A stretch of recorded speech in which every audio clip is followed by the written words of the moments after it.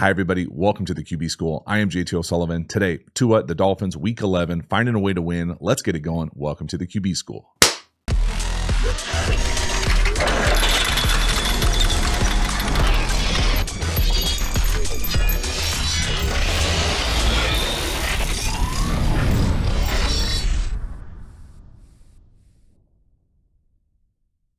Before we dive into the video, a quick reminder about the Quarterback School Patreon community. This group is the foundation, the bedrock of the channel. It's a great way to support the channel, and you get even more Quarterback School content. So if you're interested, hop over there, join, become a member. I appreciate your support. The link is in the video description. As for this video, let's get into it. All right, Tua, the Dolphins, finding a way to get a win, Week 11, right here. What the Dolphins would call sexy timing. Hard Knocks, pretty good in season, get us going. A lot of Reek, a lot of Tua, a lot of McDaniel right here, right over the top of Lord Helmet. Again, beautiful execution here. Nobody uses motion quite like these guys do. What I'm going to call just a glance in the West Coast world, we're going to let that thing go with capital A, anticipation. So not only, it's one thing for it to be capital A, anticipation. It's another to bold it, to underline it, to increase the font like we do for Tua all the time. The thing that's crazy with this one for me is the ball handling. So he reverses out. He then extends the ball with his right hand. He then has to get the ball back to his left hand, hit that fifth step, and throw with anticipation. So it's not just casual drop back. This is play action anticipation. And this isn't like a typical, like easy little drift play fake from gun. This reverse out, extend the arm, and again, watch when he lets this thing go. Right? I mean, come on. And again, my guys, Lord Helmet here with the dark visor coming downhill, get all these guys coming downhill. It creates that window.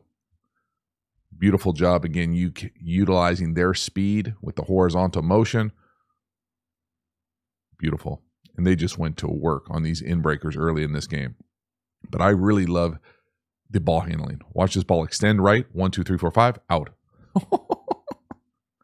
I'll slow it down just so we can all understand it and let it wash over you. Right hand. 1, 2, 3, 4, 5. All his cleats in the ground. Right over Lord Helmet. Beautiful. Right up on his face. Big chunk. Let's go. Next one. Another beautiful in-breaker. Tyreek Hill. He's the new number 1 right now. Standing on the 40. Again, playing with unreal anticipation, and this is pure jets. Absolute acceleration out the catch. Still running fast after he scores. Just an absolute thing of beauty. This acceleration right here, world class. Again, I think it's, as we get into this video, we'll talk a little bit about potentially how teams are going to try to stop them. I thought the Chiefs did a decent job of, if they're going to line Tyreek Hill up and not have him be the guy in motion moving around, I really think you're doing yourself a disservice if you don't get somebody up in his way. And I'm not saying you're going to jack him at the line of scrimmage every time, but you just can't let him, in my opinion, have these free runs where he just accelerates and then accelerates and then accelerates away and he never gets touched. I think you got to try to get your hands on him. I'm not sure it would matter right here. Again, beautiful glancy-ish, wrap-in-ish, playing with, again, world-class anticipation. It sounds like a broken record here early on, but the anticipation and the accuracy, just simply world-class. There's not a better combo working right now with the anticipation and the accuracy. Again, Tua separated right there. Tyreek Hill's on the top of the bottom of the 3. Catch that thing inside the numbers.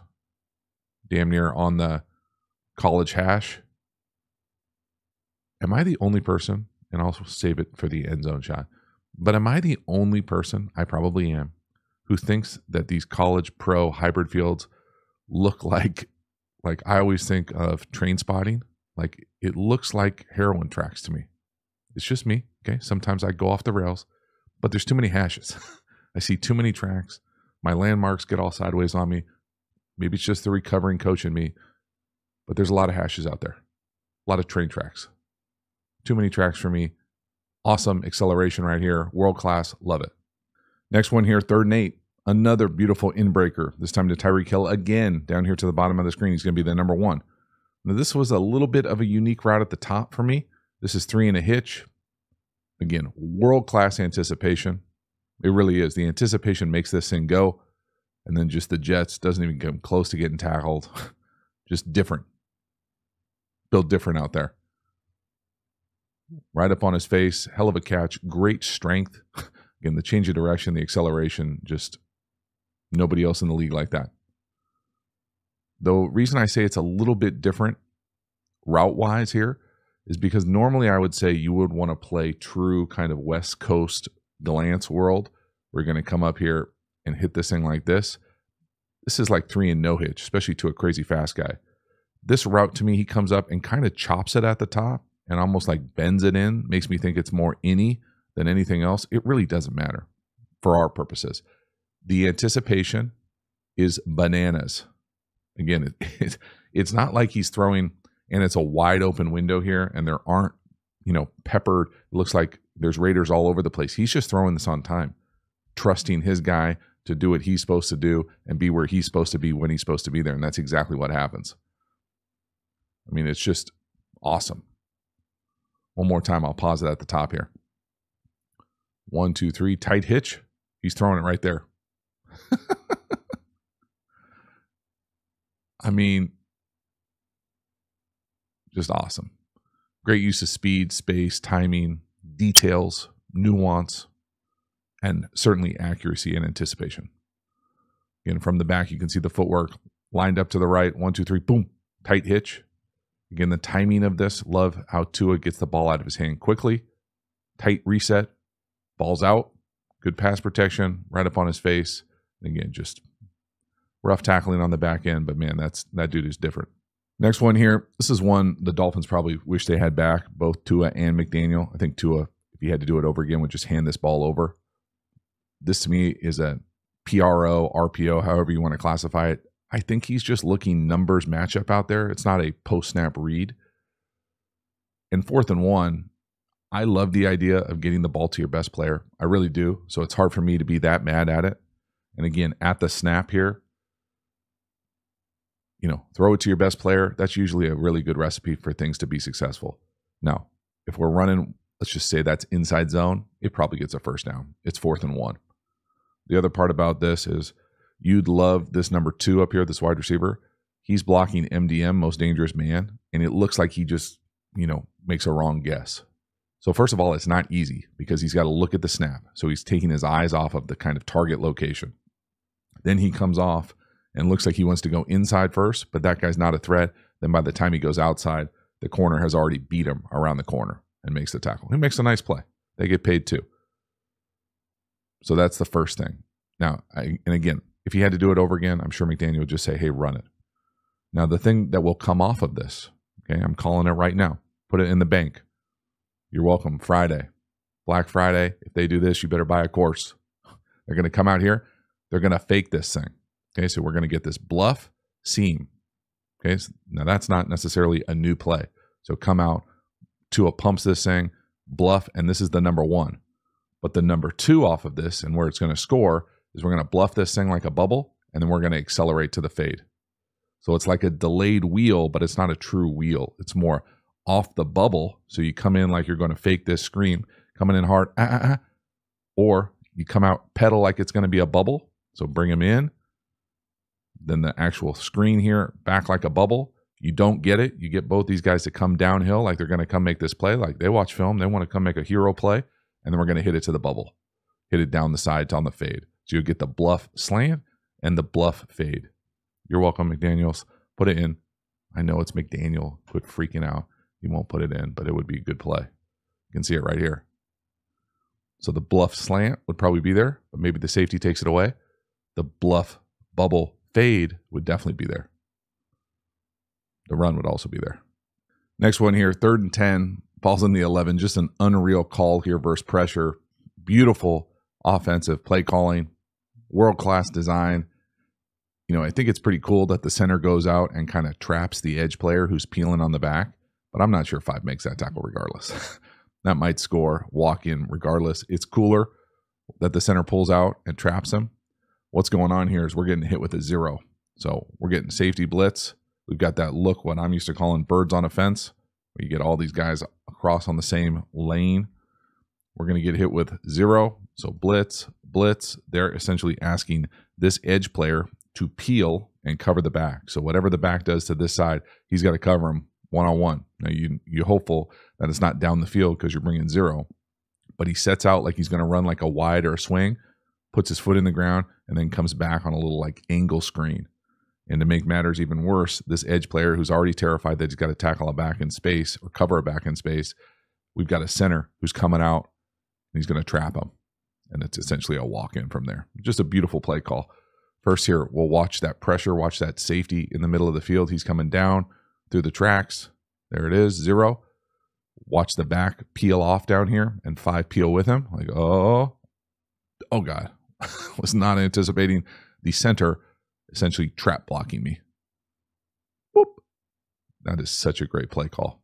Awesome job. Big time touchdown. 3rd and long in the red zone to have this thing in your back pocket dialed up versus pressure too. Awesome. Again, just watch that center one more time. You got to lose with dignity here. You can't just let him run free. Lose with dignity, get out there, seal it, walk in. Hell yeah.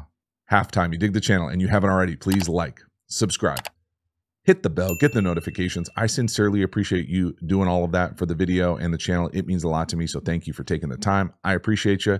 Again, the Quarterback School Patreon community, great way to support the channel and get even more Quarterback School content.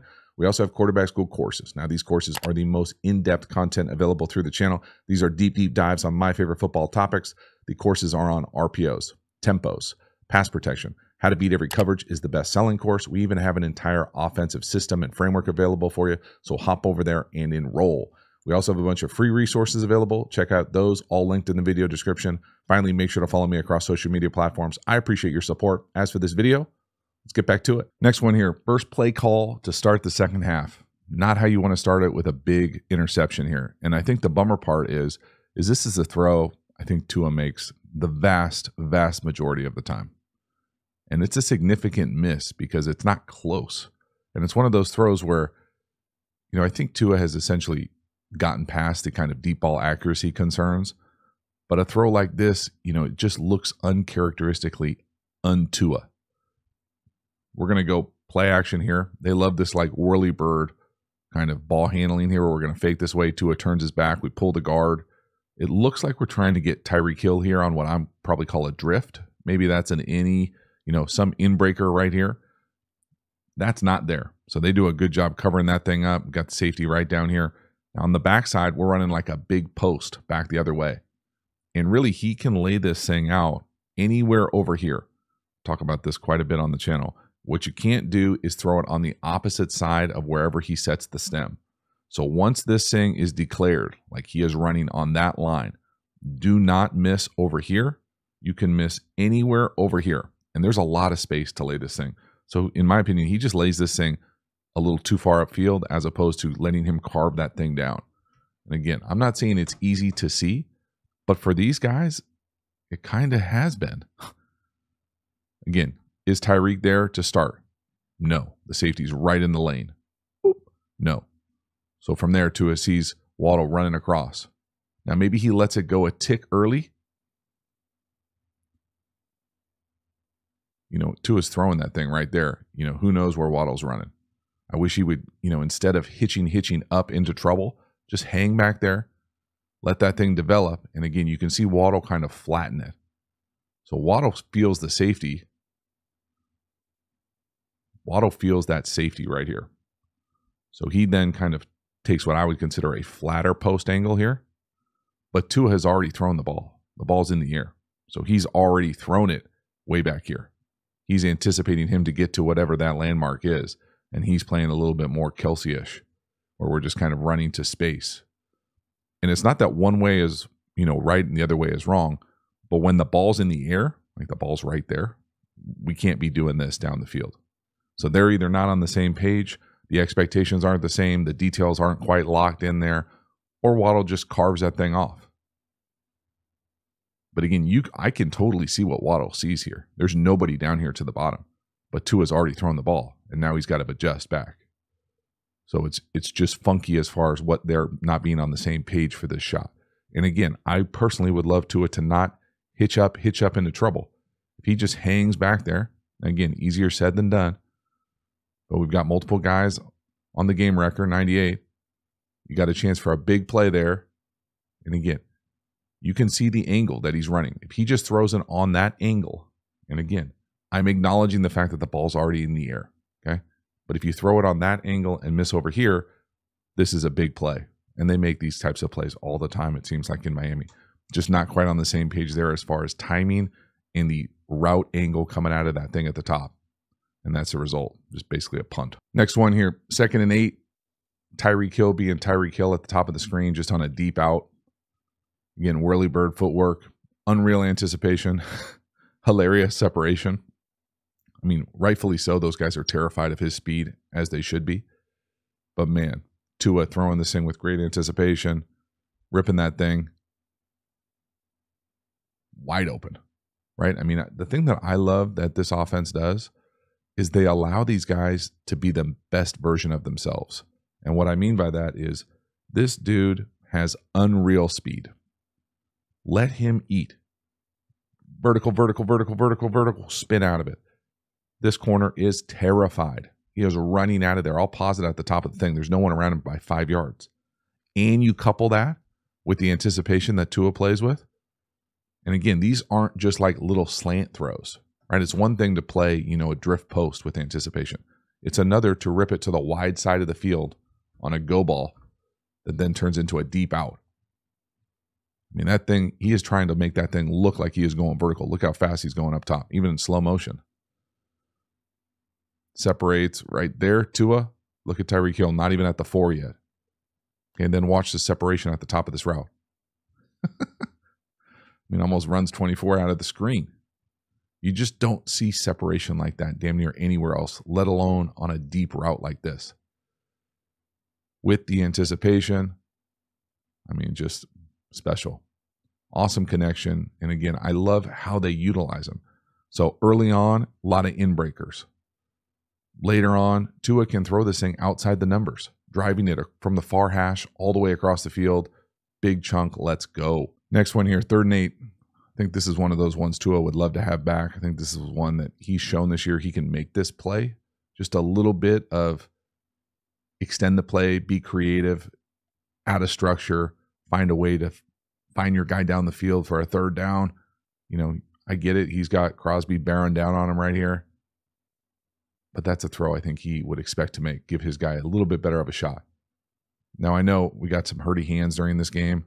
This, to me, is what I think of as when I think of how the league is going to try to handle some of this speed on the perimeter. So they're essentially saying, we're not going to give you a free access. We're not going to let you just run back there like it's routes on air. So we're up. I think we're running like a little mini shake here. It's there. This, again, Tua's shown the ability to extend plays just enough. And this is one of those instances for me where the way he's been playing this year, normally just enough is good enough. Right here, it's not. And I feel like Tua just a little bit off, specifically in the second half. Felt like things came off a little sideways and things were harder than they should have been. And again, I get it. You don't have Tyreek Hill out there for some of these reps. It's not quite the same. They're trying to jack with your timing on the perimeter. Not quite the same.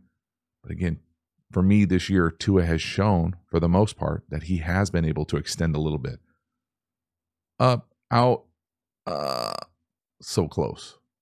Next one here, 3rd and 1. This is one of those plays I feel like is just a staple with this offense. I'm going to call this an RPO. I'm actually going to acknowledge the fact, and I don't pretend to have all the answers anytime, let alone with this high level of an offense. But there are many times in this game that they were running this where I felt like this was almost more of a naked as opposed to their traditional, what I'm used to calling post wheel flat. And so what I mean by that is I think universally this play is described as a first level RPO where we're reading the C-gap player. We're going to run some iteration of like a settle slant or post here that can settle up. There's someone in the wheel, and then there's someone coming across on that sneak flat or hide or slide. Now, there just aren't a lot of humans on the planet that can read first level RPOs where we're reading this C-gap player and throw multiple throws here. So whether they read it out 1, 2, 3, or Tua just kind of uses his vision to see the space of it. Or sometimes I think it might just be a true naked, and he just plays it quickly from here. They do it so often. And the thing that makes it confusing for me is that the offensive line and the run blocking unit, because we're kind of run blocking here, kind of. I feel like there has to be some sort of vocal call that the back is giving when he gets the ball, and or maybe when he doesn't get the ball. There has to be some level of communication because they're coming off hard. They're charging. We definitely have the potential to run block here. He's not running a route. So there's a run unit, but they have this great ability to stay at the line of scrimmage here. There's got to be some sort of like vocal call. So maybe somebody has it on the audio somewhere. I don't know, but it's really cool to see, and it does create this kind of space. Like, look at the space for Waddle. That's bananas. 3rd and 1. But again, watch the line of scrimmage. Those guys on the right side, they're coming off pretty hard. That doesn't look like true, like naked, where you get elephants on parade and guys are just going sideways. And again, I can't stress how difficult it is to do a first level RPO, meaning we're reading someone at the line of scrimmage and we're throwing the ball down the field to multiple potential reads.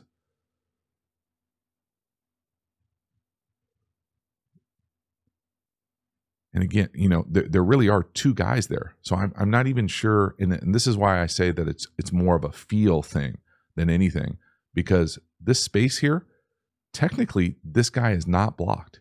That's to me a 4 technique. The left tackle is leaving him. He's going on his track here. He's not really leaving him. He's kind of coming this way, but he's unblocked.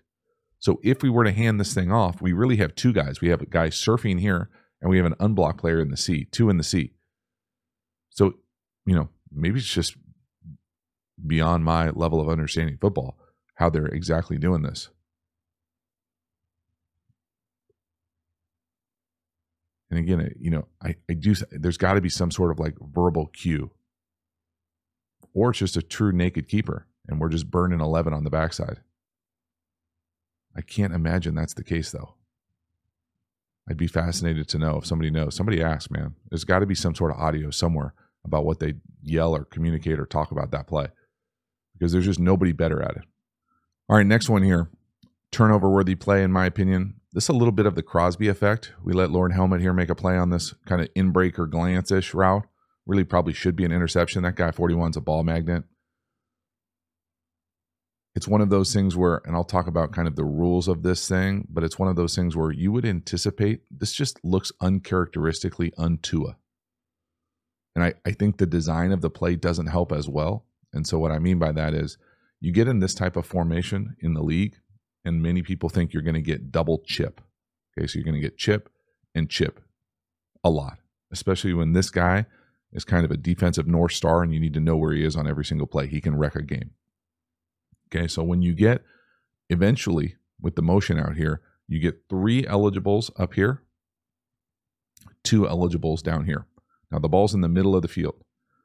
In some iteration of Tampa, where you're going to get split field coverage, in the Mike linebacker type, Lord Helmet, Spaceballs, you're welcome for that. He's going to run to the middle. I would say most teams will have him run to the 3 eligible side or open to the 3 side. So you wouldn't open to the 2 eligibles, you'd open to the 3 eligibles. So when he opens that way, it's then going to make this throw a little bit harder. Does that make sense? So if you were to do the same concept, but have him go this way, have the back go this way, and have Helmet go this way, then I feel like this is a better throw. Now again, then it won't impact the underneath, but this is all happening because of kind of the gravity of this cat right here. In the world, everything has to be like, we got to have a plan, we got to have a plan, we can't let him wreck the game. So it's all of those things together make this a really muddy, turnover-worthy type play. So again, 3 eligibles up top, 41 reading to his eyes. He opening to the left. Again, opening to the 3 eligibles. That might not even be true Tampa. Just opening that way, reading Tua the whole way. And I feel like Tua is so good usually at using his eyes. And we can see his helmet stripe to see exactly where he's looking, right? He's staring to the right. Just uncharacteristically, very undude, right? Just I mean, 41 is just staring at Tua. He's giving him that throw. Now, if he had a smaller helmet, he probably makes that play. Visor doesn't help, though. Looks cool. Next one here, 3rd and 7. We're going to work Waddle down here, the number 1, as he shifts down to this like loose or dirty bunch. He's going to go in on the switch release and then out on the sail or out. And we just throw a sinker. Now, that's a throw that I would imagine Tua would love to have over. I feel like Tua has done so much better with kind of showcasing his arm strength to be able to make these types of throws. I know someone's running right at him, but that's a throw I feel like Tua would expect to make consistently. And again, I really like the design here. I know I keep saying that, but this idea being that we're going to run what I'm going to call a switch release. So this, the 1 and the 2 switch. So Tyreek Hill becomes the outside kind of clear. Waddle then, as he switches in, he's going up and out. And we're going to get the number 3 on a flat. So it's essentially just a flood concept, but how they get there with the switch and the loose, dirty bunch muddles this thing on the defense. And it's not a big window, but that's a window Tua, accurate Tua, throwing darts Tua, I think makes the vast majority of the time. Right here, he just doesn't. He's not playing his best game. Again, that thing just dies on him a little bit. And I get it. There's a little stunt right in front of you with a TE. But man, when's he let that thing go? Playing with anticipation, ball just dies on him just a tick. And I get it. It's muddy out there, right? You see a lot of black jerseys. But man, that is so close to being a nice play. And it's one of those things where, a couple of these throws bring up, that Tua arm strength thing that I feel like has subsided quite a bit. But you see throws like this sometimes. And again, he's not helping himself because he's backing up. And I get it why you're backing up, because you got a defensive end running right at you. But man, that is close to being a really cool design play, big time 3rd down conversion. Really, it's a 4-point play. Next one here, another big deep out to Tyreek Hill, this time bottom of the screen, off the play action, split flow. Tua in rhythm, driving the ball down the field, again, showcasing that arm strength. Now, I would say, a little clicky here as far as the lower half, but if he's got to feel he's got to rip something in to get this thing down the field, I get it, making sense of how he was throwing it this game. This is one of those things, again, for me, that at this point, if you're going to give this guy free access to just run right at you, you're going to be terrified. So these deep ends, deep, and then breaking these things out versus free access, essentially one-on-one outside the numbers, are going to be there forever, especially if you can play with any hint of anticipation. And again, Tua does it, in my opinion, with the anticipation as well as anybody playing. Again, look when he lets that thing go. Capital A, bold, underline. Look at the separation that Tyreek Hill creates at the top. You don't think this corner and safety are terrified? Whoop. I mean, he catches it with no one around him for 5 yards. It's crazy. That's the skill set, the speed, the acceleration, the change of direction that he has. And Tua doing a nice job putting it right up on his face, driving the ball down the field outside the numbers. Next one here, 3rd and 1. Again, 4-point play here. We're going to throw a sinker back across to this kind of like seal late flat. And it's just unfortunate because Tua has time. He could probably set his feet and throw this thing.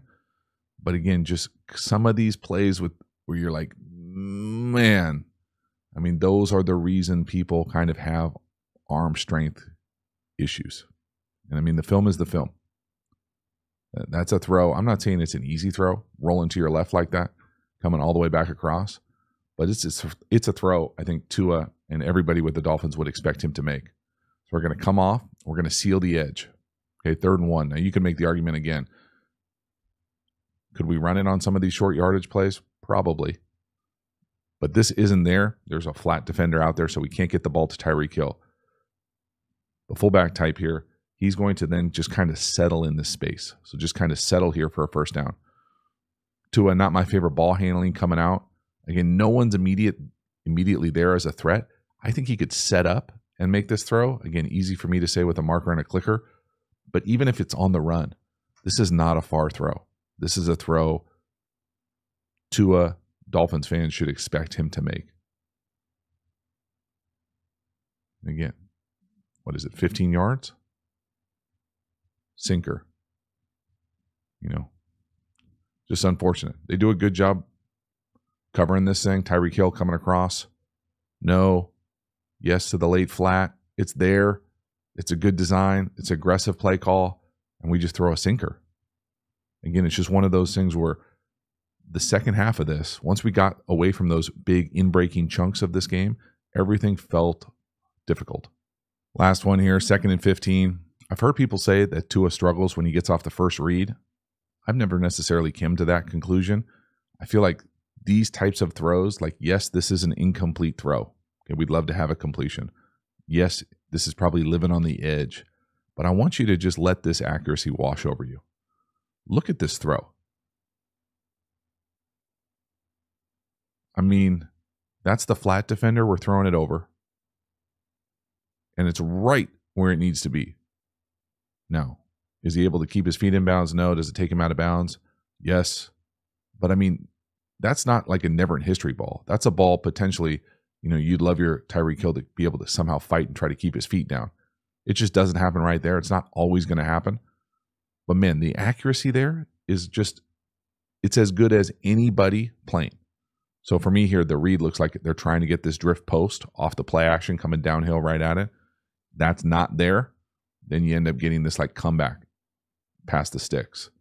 And what happens here is that when this isn't there initially, so we don't get the initial drift, the second level does a nice job because it's 2nd and 15, right? So they're going to get a nice job coming down, getting depth, taking that thing away. The flat defender then, so right here, the flat defender, when this first initial drift post isn't there with the linebackers getting depth, taking it away, we have Tyreek Hill coming in motion, running that kind of like motion comeback deep down the field. Well, this flat defender does a hell of a job of getting to the flat, then realizing where he's at and getting depth and making that a really difficult throw. So it's good defense. The league will continue to try to find ways to take these throws away. I love them moving 10 around, but this is a good example for me of Tua going 1 to 2. Like, yeah, it's not a completion. So it looks empty, but this is a ridiculous throw. So it's one of those things. This is what watching the film reveals. You can see the talent, the ability for him to put this exactly where he wants. He's throwing darts out there when he's in time, on rhythm, or on time and in rhythm, depending on if you enjoy syntax. Look at that throw. But again, out of bounds. Nothing felt easy in the second half. And I feel like the league just continues to kind of find ways to make this, Dolphins team struggle a little bit when they get up and they make life difficult on the speed on the perimeter. So that is a wrap. Tua, the Dolphins, finding a way to win. They were certainly rolling early, getting the ball to the cheetah all over the place, using his acceleration, dynamic route running. Loved the in-breakers. I actually loved how they got to a bunch of throws outside the numbers with him as well. Certainly going to have to start incorporating more and more guys into this offense as the league continues to kind of find ways to slow this group down. They just have so much speed on the perimeter, and they do so many unique things with how they use motion, the route combinations, some of the RPOs, that it is really unique across the landscape of the league, in my opinion. But Tua, for whatever reason, was just out of sorts. Not near as consistent as probably he has been for the vast majority of the year. And you saw just a little bit of like some of that like arm strength stuff creep into some of those throws where we're throwing sinkers, where we're normally throwing the ball with pinpoint accuracy right on someone's face. And when that happens, everything gets just a little bit harder. So we'll just look to see if they can bounce back and be a little bit more precise in what they're doing, incorporate a few more guys as well, maybe get that run game going a little bit more. All of those things, regardless, it's nice to learn and win and not play well at the same time. You don't want to lose and have to learn those lessons. So Dolphins certainly going in the right direction. We'll see what it looks like moving forward. Thank you so much for hanging to the end. I will see you next time. Have a good one.